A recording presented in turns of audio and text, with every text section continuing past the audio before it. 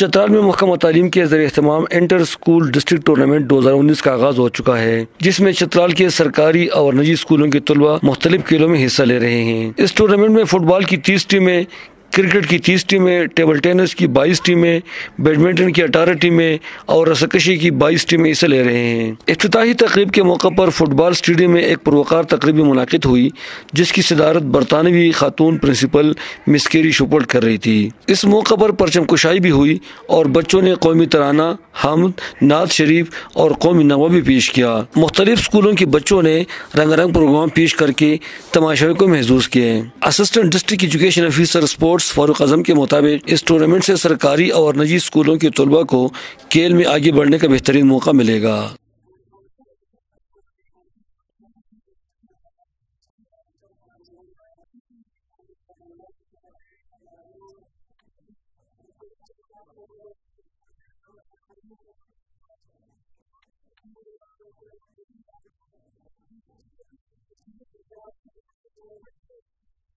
इसी स्कूल के साबिक तलबा भी इसमें स्टेडियम की तामीर और उसमें पहले टूर्नामेंट पर निहायत खुश हैं।